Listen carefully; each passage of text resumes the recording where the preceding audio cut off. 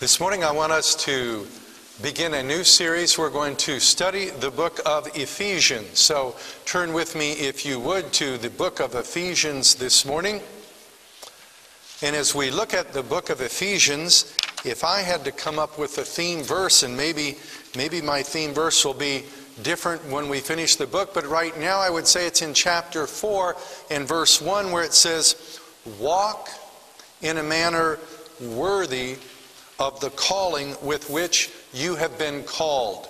Walk in a manner worthy of the calling with which you have been called. I think that's the theme idea. That's the main idea. Paul says, I want you to walk in a manner worthy of your calling. So as you think about the book, divide the book into two parts. It has 6 chapters. The first 3 chapters will talk about that's your calling. In other words, what has God done in the life of a believer? He has called you. He has given you blessings. You're in a position of great blessing. And because of that, then chapters 4, 5, and 6, the second half of the book, then how do you walk? In other words, how do you live? So the first 3 chapters, he talks about what God has done for the believer. Then the last 3 chapters, so this is how you're to live.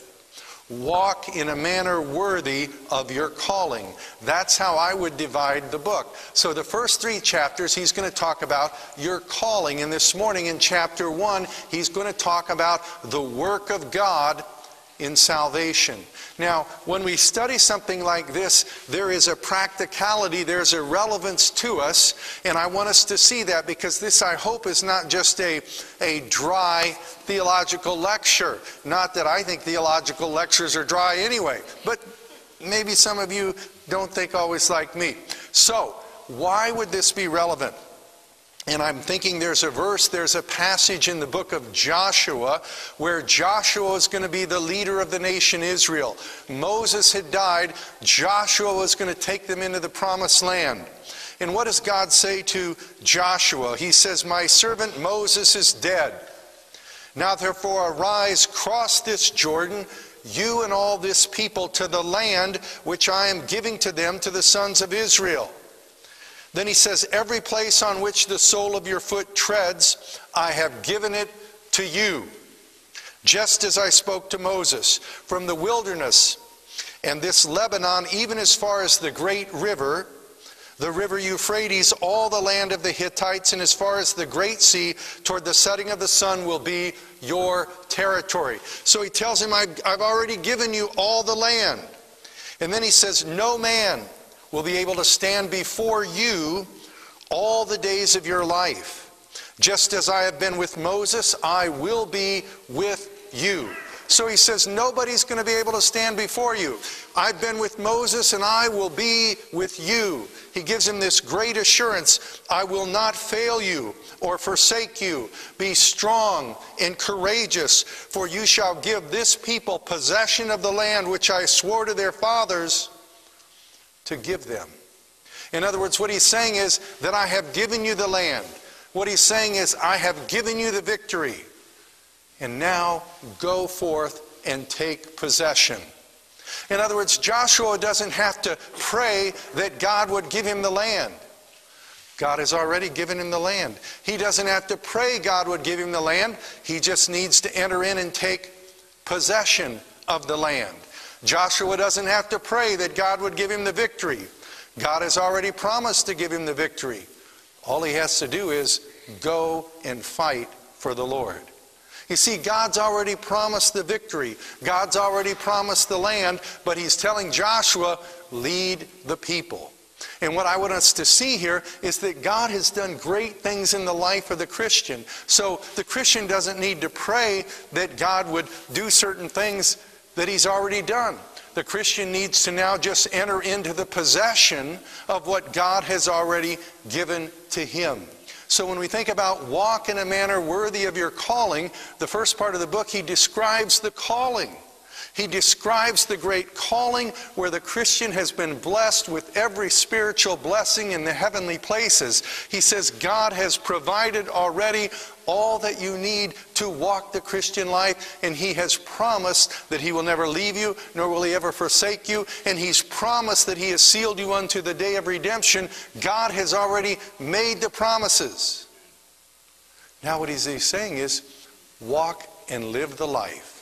And so this morning, let's see what God has done, first of all, with regard to salvation.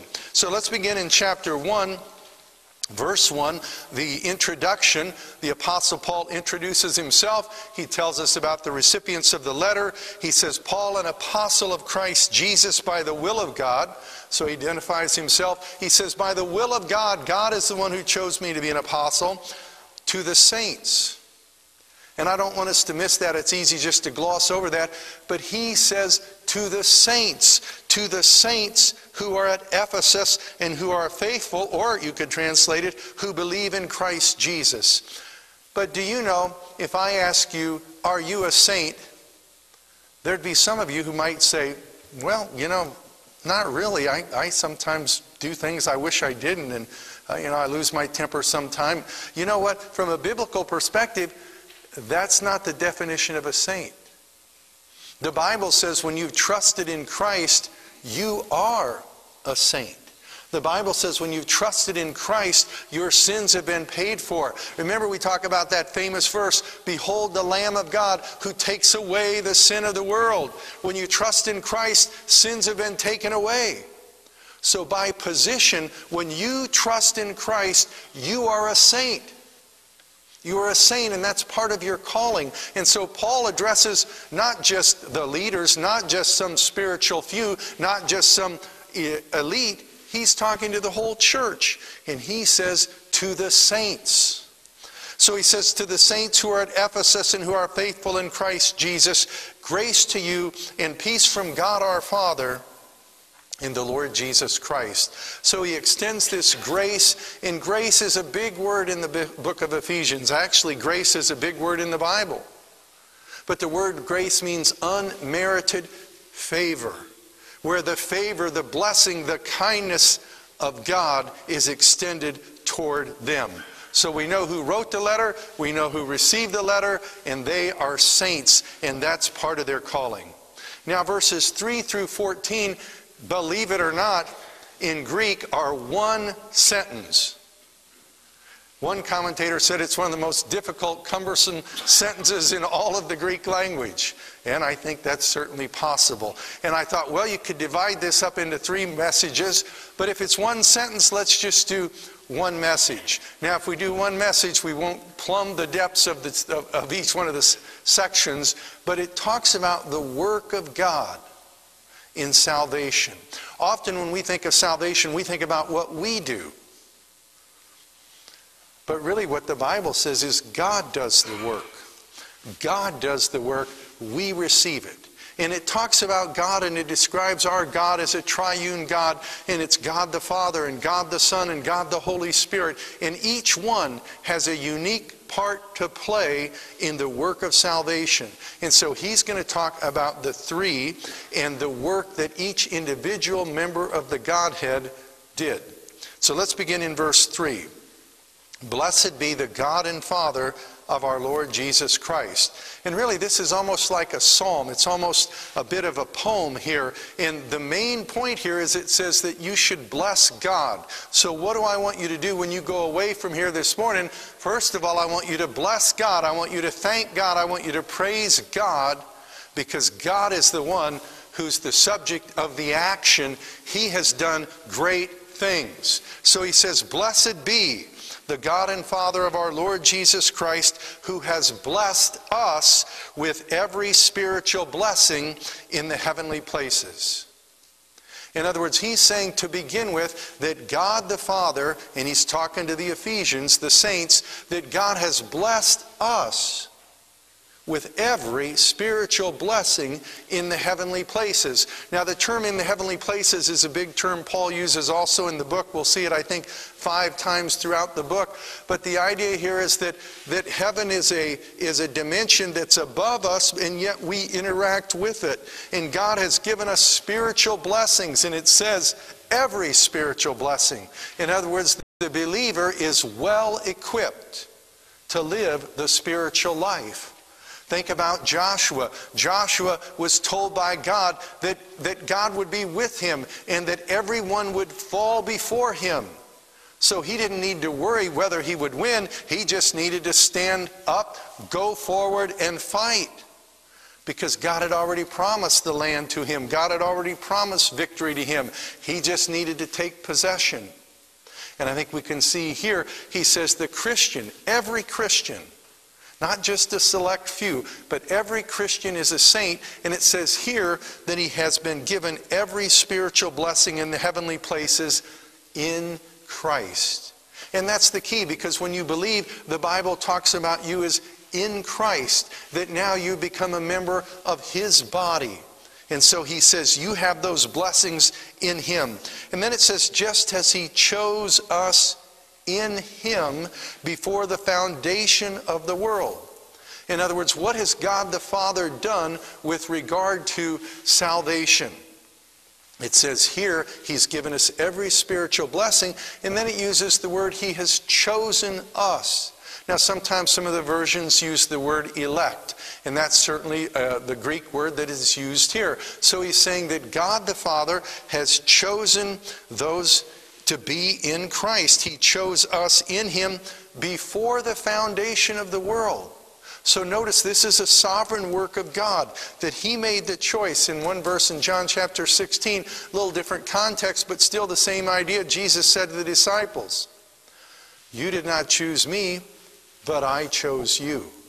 And so here we see that God has chosen these people before the foundation of the world, that we would be holy and blameless before him. And then I take the word in love to go with that sentence there. In other words, God has chosen individuals, and then God has a purpose for them, that they might be holy and blameless before him in love, that they would love him.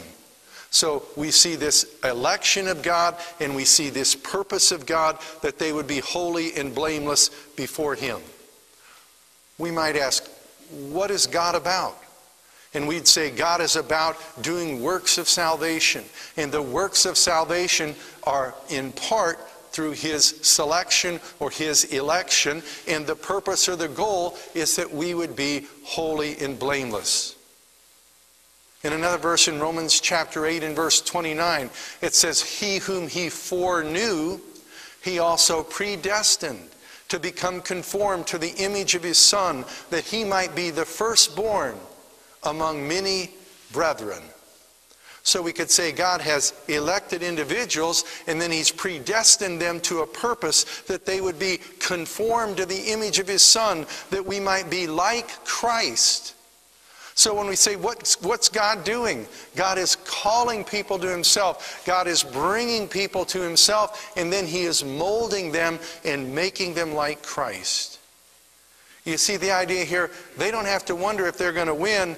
They're going to win, because it's the work of God that began before the foundation of the world that's going to end up in glory. So he's saying then, take possession and walk in a manner worthy of your calling. Verse 5, he predestined us to adoption as sons through Jesus Christ to himself, according to the kind intention of his will.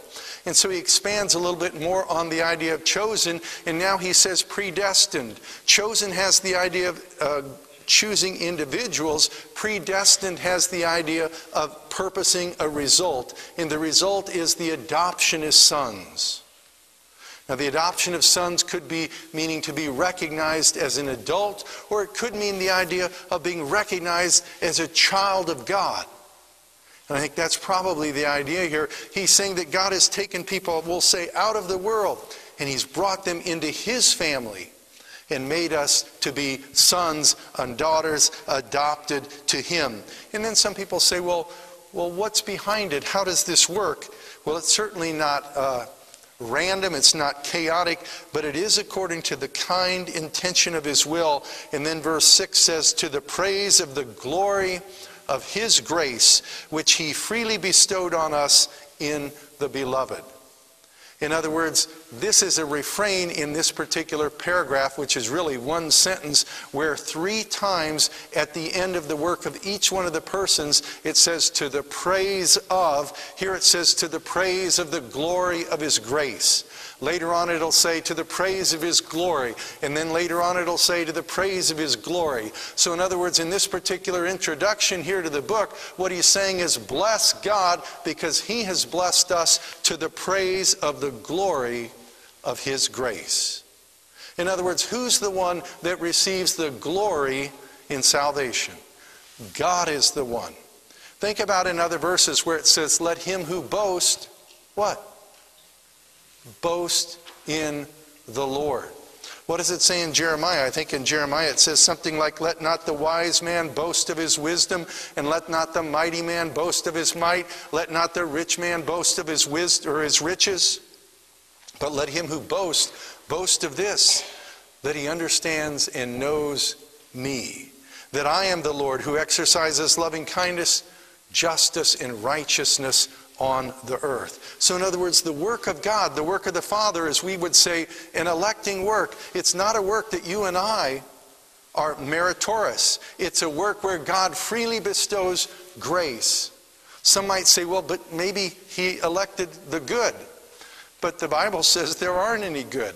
Then some will say, well, maybe he elected those who would believe. But the Bible says there's none who seeks for God. There's none who understands. So there's nobody that's going to believe unless God draws them. Remember in John 6:44 it says, no one can come to me unless the Father who sent me draws him. So you see, what I want us to focus on here is that when we think about salvation, we should say, thank you, God. You receive the glory because it's your work, and we are thankful to you. Let's go on to the work of the Son. Look in verse 7. In him we have redemption through his blood. In other words, what did the Son do? The Son paid the price. He redeemed us.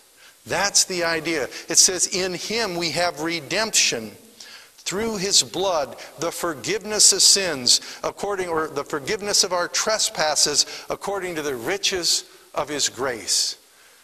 Jesus is the Redeemer. From the beginning of the Bible through the end of the Bible, there's this idea, the need for the payment for sins. Remember in the book of Leviticus, it says in chapter 17, for I have given, what does it say? For the life of the flesh is in the blood. And I have given it to you on the altar to make atonement for your souls. For it is the blood by reason of the life that makes atonement. In other words, God just cannot by edict forgive people. God is a just God, and God requires a payment for sins. And Jesus is the Redeemer. He has paid the penalty. And so here it says, in him we have redemption through his blood, the forgiveness of our trespasses, according to the riches of his grace, which he lavished upon us in all wisdom and insight. He made known to us the mystery of his will, according to the kind intention which he purposed in him. Now the word mystery is a big word also in the book. I think it's used 5 times. And he has mysteries, and mysteries are not in the sense of like a dramatic, scary novel, but it's the idea of something that wasn't revealed before that is going now to be revealed. And so in a sense what he's saying here is that God is revealing things that in the Old Testament were not clear. Now it's always been clear that there would be a Messiah. It's always clear that a Messiah would pay the penalty for sins. It's even clear that Gentiles would be forgiven. But it wasn't clear in Ephesians, he's going to say that he's made Jew and Gentile into one new man, into one body. And here, I don't think is clear. I think he's probably referring to the millennium, where he says in verse 10, with a view to the administration or the dispensation suitable to the fullness of the times, that is the summing up of all things in Christ, things in heaven and things on the earth. In other words, he's saying that there's a day ahead. Now, the debate is this referring to the millennium, or is this referring to the eternal state? I think it's probably referring to the millennium, but what he's saying here is there's a day ahead when everything in earth and on heaven is going to be subjected to Christ, and he's going to be over all things. Now, if you read the Old Testament, you certainly see the promise of a great age. You see the promise that the wolf is going to lay down with the lamb. You see the promise that the lion is going to eat straw. You see the promise that the child's going to play by the hole of the serpent and it won't hurt him. But the idea, though, is it all subjected to and underneath the authority of the Messiah? I don't think that's totally clear. And so here what he's saying here is now God is revealing that all of these things ahead are subject to Messiah, and he's going to be all in all, and all are going to be submissive to him. And he is the Redeemer. I think that's the sense of what he's saying. And then it says in verse 10, in him also we have obtained an inheritance, having been predestined according to his purpose, who works all things after the counsel of his will. Now that certainly could be the right translation, but it could also be translated, we were made his inheritance. And so if that's the sense of it, it's saying that we're predestined to be God's inheritance. Now in a sense you could say, well, maybe he's not getting that good a deal out of it. But remember in Romans chapter 8, remember it says, whom he foreknew, these he also predestined to become conformed to the image of his Son, that he might be the firstborn among many brethren. In other words, what God is doing is God is making you like Christ. Now that's a great thing.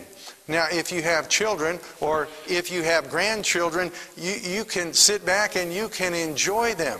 Particularly I've had some time recently with grandchildren. You can enjoy them and just watch them. They are fun to watch.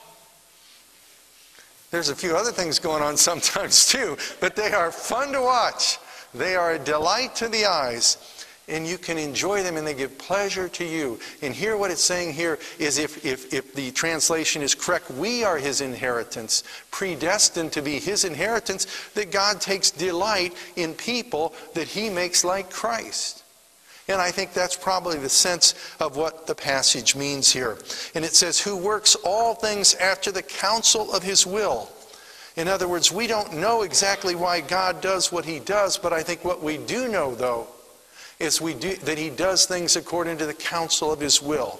And we do know that God, as I think Einstein said, doesn't play or roll dice with the universe. In Matthew chapter 10, Jesus said, are not 2 sparrows sold for a cent? And yet not one of them will fall to the ground apart from your Father. In other words, God is a God who works all things according to the counsel of his will. So there's not this idea of random, chaotic things that happen.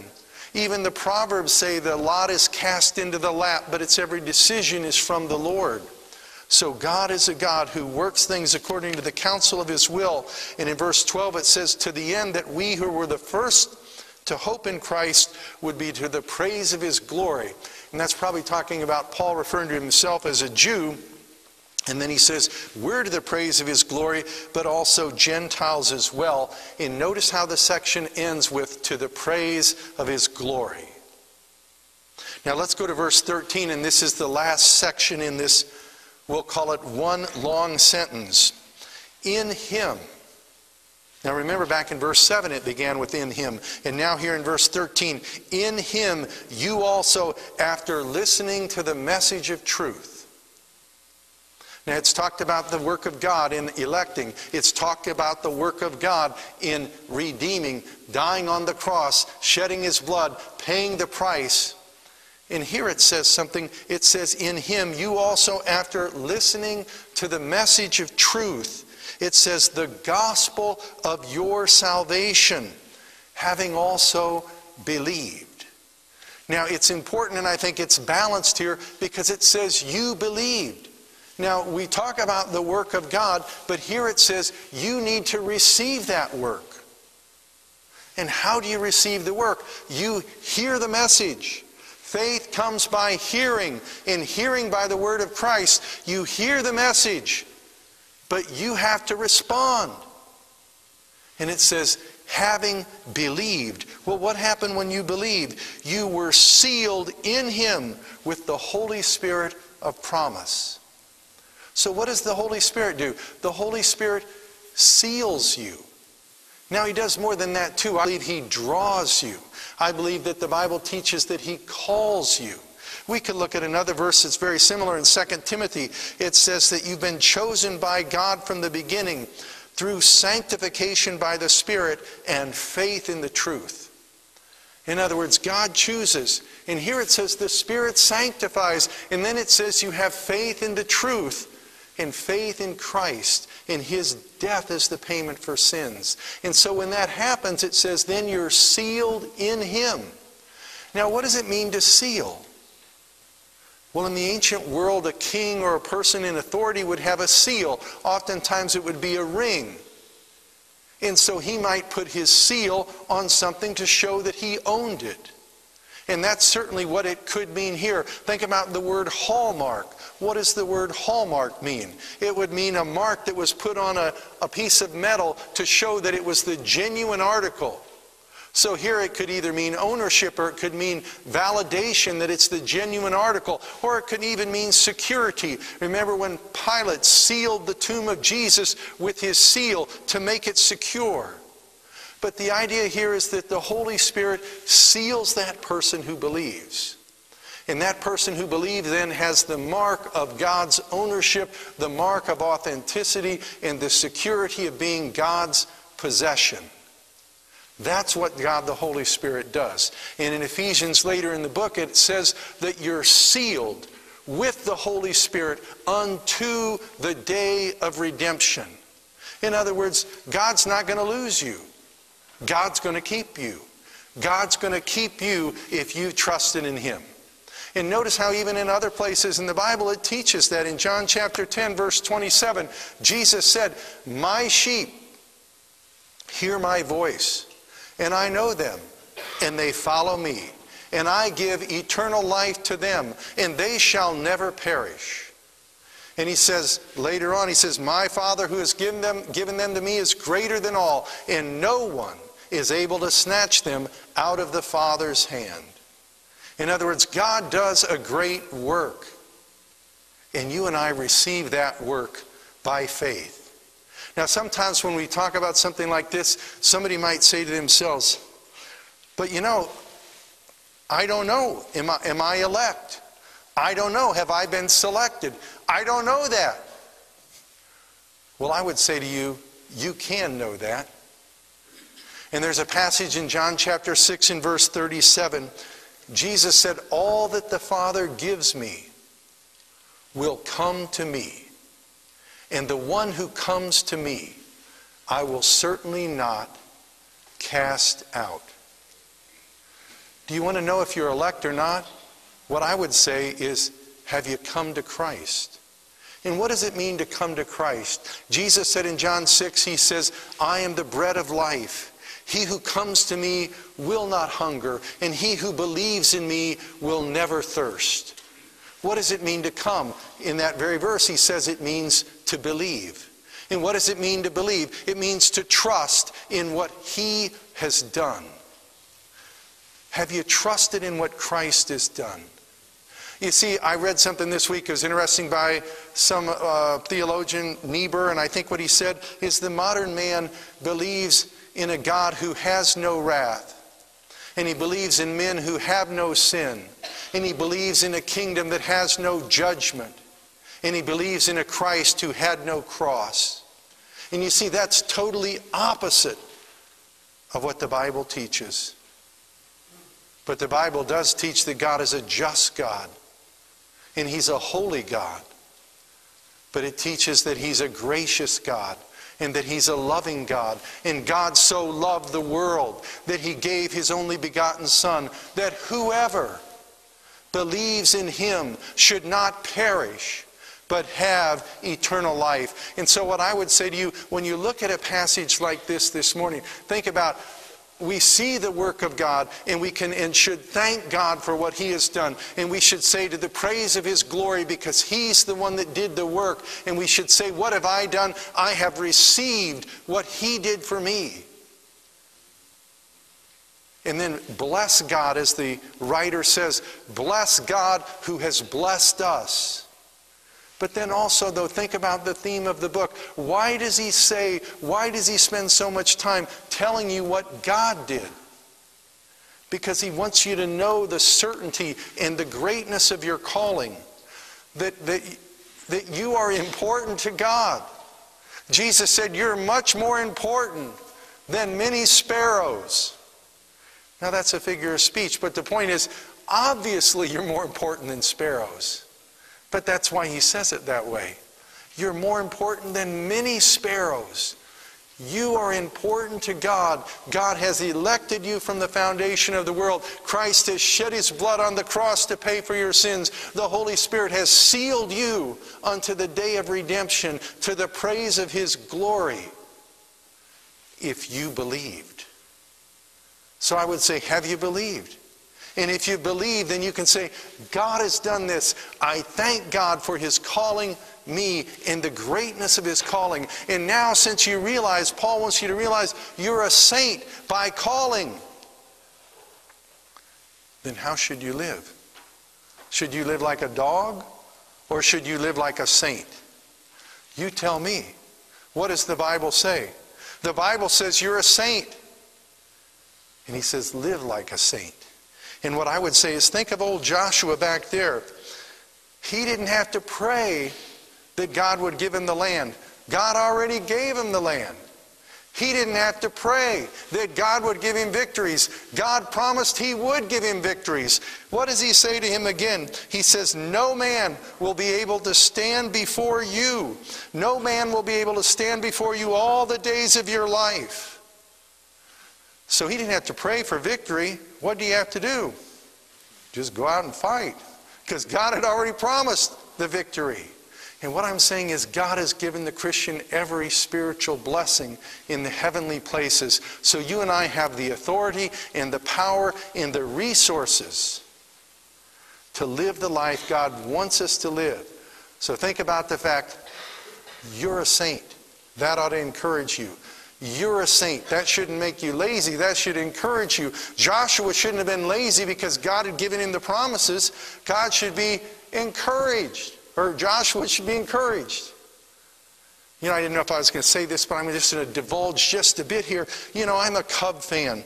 And some may not like that, but since we've had a few down years since the great year, you know, you can still accept it a little more. But you know, after the Cubs won the World Series, there's a member of my family, a very close, immediate member of my family, I won't mention any names, that watched Game 7, the last couple innings, many times over. Many times over. Why did they do that? To see who would win? They already knew who was going to win. As a matter of fact, you know what? There were terrible things that happened. Our star pitcher, their team, hit a home run off of him, and it looked like it was going to be the greatest debacle and disaster in history of baseball. But you know what? It wasn't. And they still won. So why would you keep watching it again if you already know the outcome? Because you enjoy it. And you know what? Can't you enjoy the fact that God has done these great things? And He's already told you you're going to win. And can't that help you a little bit when you have challenges and struggles and trials along the way? Because it does say, all who desire to live godly in Christ Jesus will be persecuted. And it says, in the world you have tribulation. But He says, be of good cheer. I have overcome the world.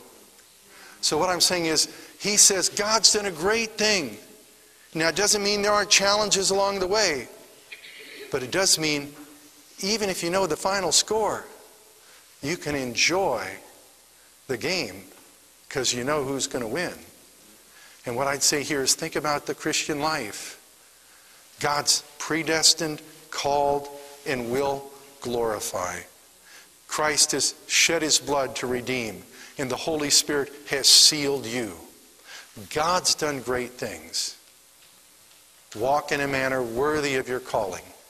Let's pray. Lord, what can we do but say thank you?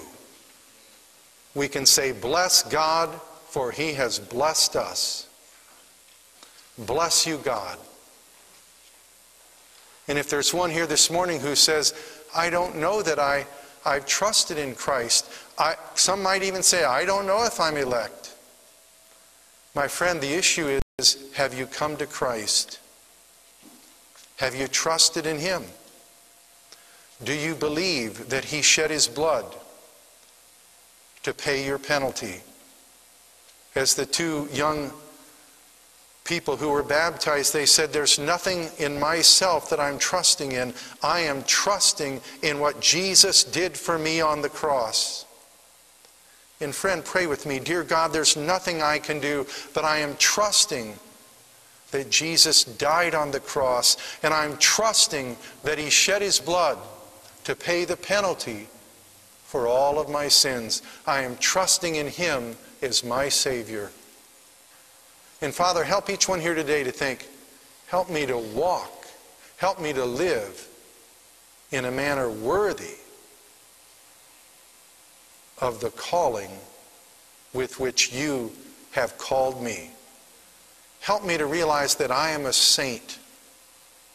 And as a saint, help me now to live like it. I pray in Jesus' name, amen.